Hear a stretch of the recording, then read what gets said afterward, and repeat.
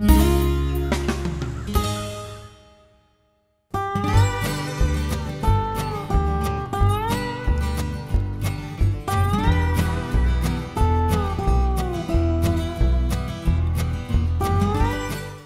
morning, ladies. Good morning. How are you? Fantastic. Fantastic.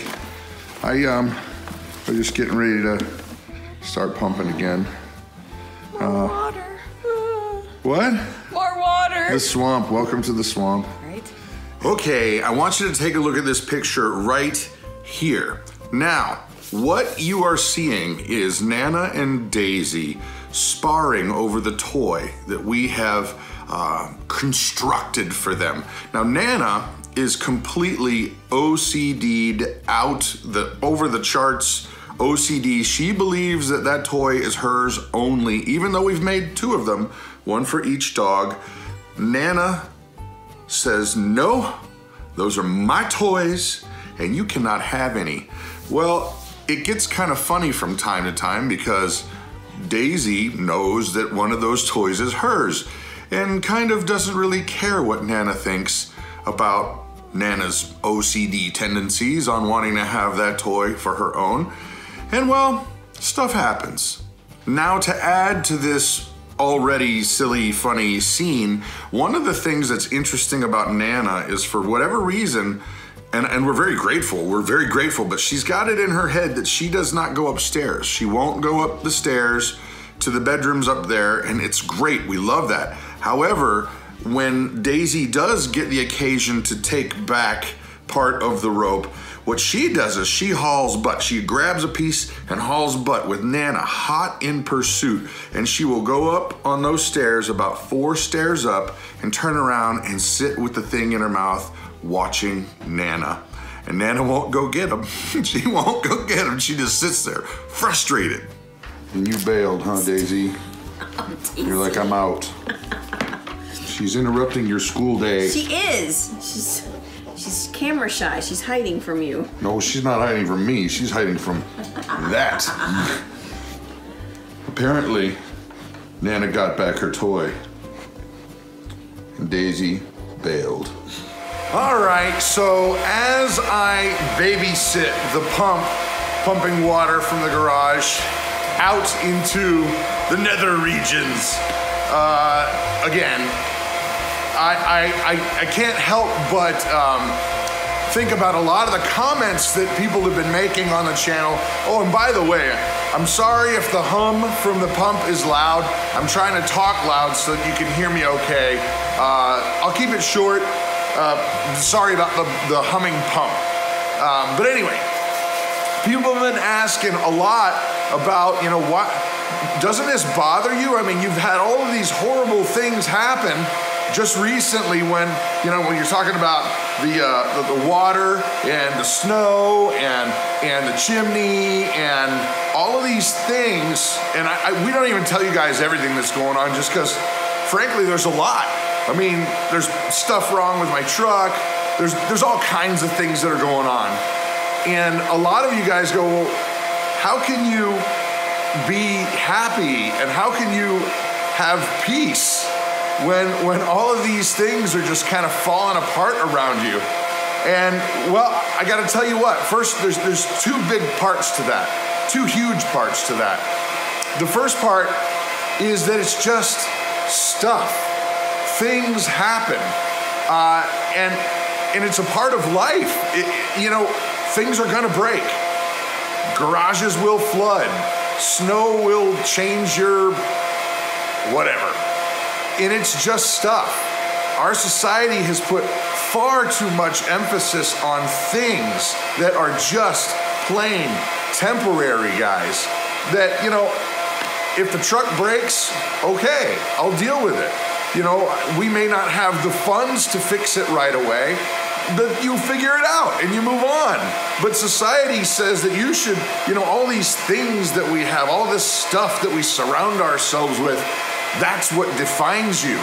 That's what everybody sees, and that's what everybody goes, wow, you have value because you've got a big house, or you have value because you've got this nice truck, or you have value because you have blah, blah, blah. fill in the blank.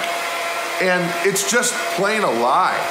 All the stuff in the world does not define who I am. All the stuff in the world should not define who you are. It's who you are that's really important.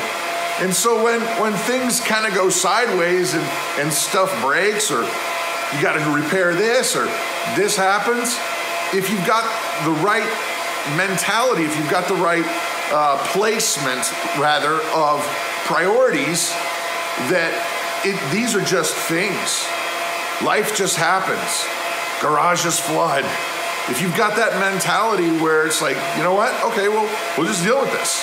And even if I can't deal with it right this second because of money or whatever, well, you do it. You just figure a way and you keep going. And then it will not rule your world. If those things don't define you, then it's not going to be that big of a deal. You deal with it and you move on. And society says, no. Those things are what's important. And I'm here to tell you, folks, that's a lie. It's an absolute lie. And the second thing that's the real reason, the bigger reason why these things don't freak us out is because all this stuff is temporary. All of this stuff is going to go away. What is really important in your world? For me, it's my family. It's my relationships. It's my relationship with God. That's permanent and lasting. And all of this stuff, do you really, let me ask you a question. When you're breathing your last breath, are you really going to be sitting there wondering, man, I wish I would have got that bigger house. Man, I wish I would have worked 50 million more hours on my job so that I could afford X, Y, and Z. I really regret not buying all of that property and so-and-so and amassing this massive real estate empire. Do you really think that's what you're going to be thinking about? My guess is it's going to be on the people here that are truly important in your world and God. You know, if let's just say it this way, guys. This piece, I'm sitting in a lake, and it's an irritation, but it doesn't define me because these things are temporary. And so I guess the encouragement would be focus on those things that are truly meaningful, not stuff. Focus on your relationship with God. And then all these things totally takes the pressure off. Not really that important. My relationship with God, my relationship with my family, my friends, and those who we care about, the things that are eternal. And I know this is kind of a little bit more than we usually delve into, but it's who we are. And so if you know us and you're like, well, you know, I don't believe that way. Well, you know we don't cram it down your throat. This is just my opinion. This is the opinion of our family. This is how we live. And so I feel like if I didn't share this side of our life with you, then I'd also be not telling you the whole story. It wouldn't be fully true. And so there it is. That's why stuff doesn't really get under our skin too bad. I mean, we have our bad days just like everybody else. Don't get me wrong. We absolutely fall and we fail and we get upset about stupid things, but it's not what defines us.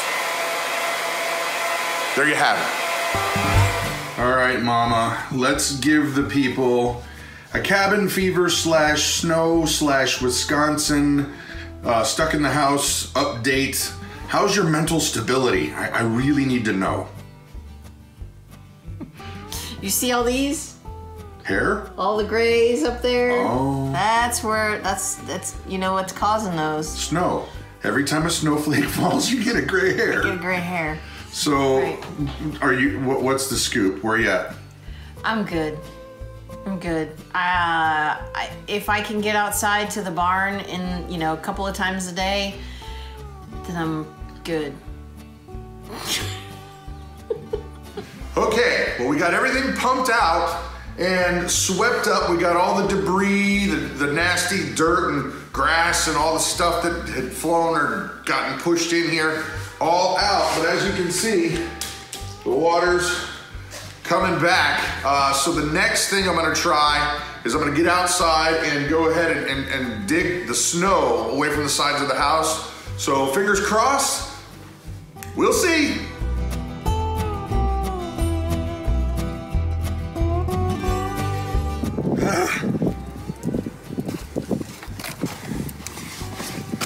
Well, this is gonna take a little bit longer than I thought, especially with the wrong kind of shovel. So I'm gonna get a better snow shovel, and hopefully this will fix part of the problem. So another exciting day in the swamp. But I think that we're gonna get to the bottom of it. Sure hope so. And that's not a metaphor. Actually, we do have a plan. We got all that snow away from the sidewalls, and if that helps, great.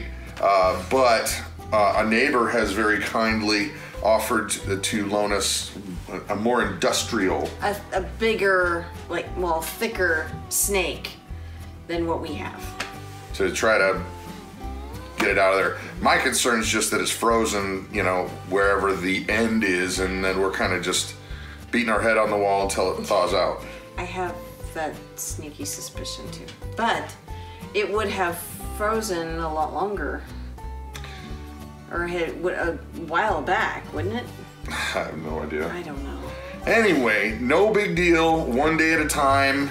And, well, I guess that'll be it for us today. And, we're gonna go build our ark. yeah, we need to build an ark. Does anybody know where we can get a good deal on gopher wood? So I'm Brad. I'm Krista. You guys have an amazing day. Well, it looks at last they've come to some sort of agreement.